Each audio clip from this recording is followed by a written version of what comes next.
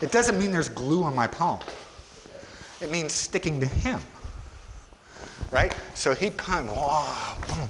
I'm here, but let's say he backs up. I'm going to stick to him, but I'm not going to stick right here. Because then, leave this arm in place and move this one. I don't want him taking me off, him changing me. If he moves that arm, but I still have this one, I'll let him have it. I'm just going to stay in guard of it. Go. He can't use it, right?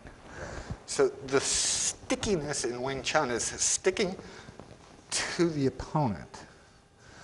It is not being so committed to this position that he now has control of me. Because what good did that do me? Right?